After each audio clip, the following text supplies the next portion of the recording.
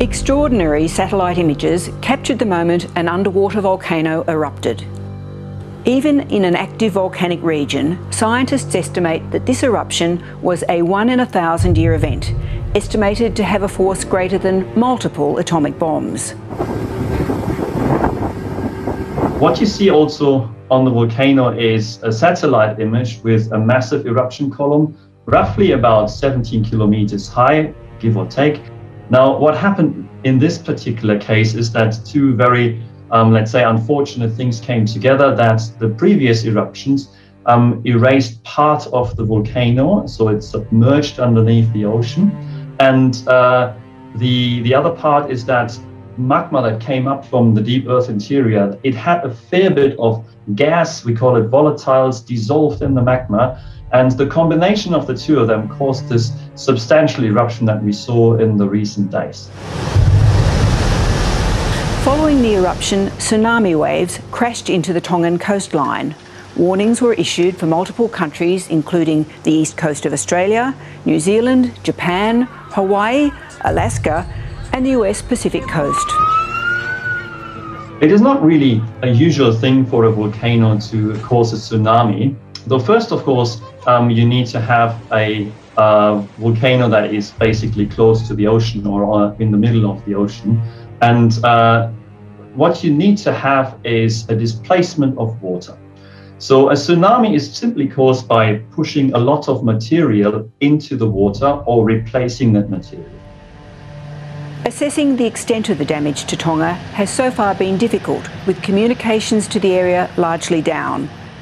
The Fijian CEO of Save the Children, Shairana Ali, says they're most concerned about access to food and clean water. What we are hearing from satellite communications is that a lot of people are in dire need of food and clean water. We do know that there are indications that the volcano can erupt again, and if it does, then populations and people who are living in Tonga, their capacity and resilience to be able to cope with another, eruption. We don't know if there are any deaths reported so far, and we hope that there has been none. Australia has pledged support for the region, with the Royal Australian Air Force P-8A Poseidon departing Queensland today to conduct an assessment of damage to critical infrastructure and assess what further support is needed. Curtis Tui Halnia is the Deputy Head of Mission at the Tonga High Commission in Canberra. He joined me a short while ago. Curtis Tui Halnia, what's the overall sense you have of the impact of the eruption on Tonga? Thank you, Laura. At the moment, it's a mixed feeling, not only because of what is happening in Tonga on the photos and videos we get to see online, but it's also the information that has been shared to us via the communication line through the Department of Foreign Affairs, which is the only way for us to gain information and to access information to Tonga. And unfortunately, it doesn't look good. It's a very chaotic situation in Tonga.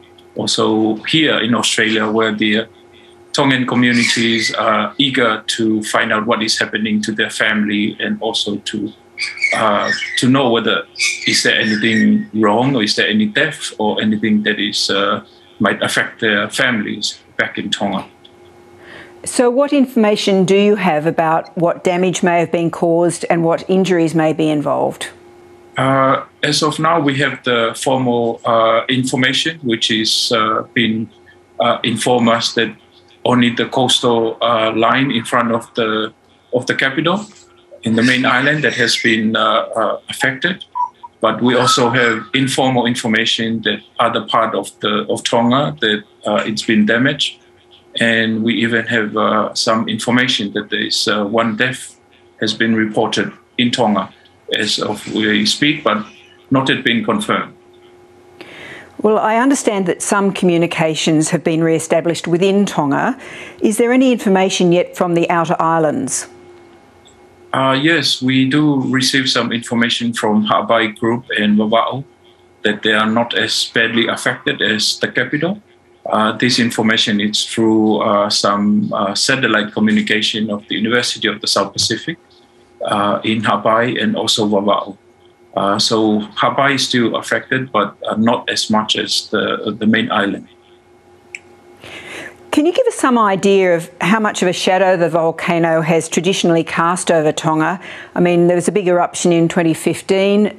Do people live with a sense of it possibly erupting at any time? According to what we know from the diaspora here and the Tongan communities, yes. But back in few years, this is all new to the main island because we usually don't experience this except a few years ago when the same island was erupted. But it did not really affect the people and also the main island, rather than just some flights were cancelled. But for this to really happen with the tsunami and also with the earthquake, this really affect lots of people where they have to experience.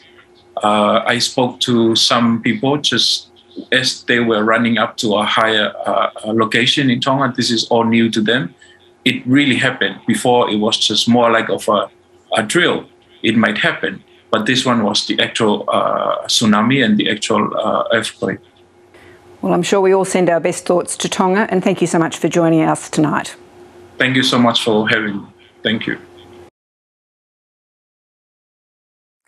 Hi, I'm Lee Sales. Thanks for watching this story. If you'd like to watch more of 730's stories, they are on the left of your screen.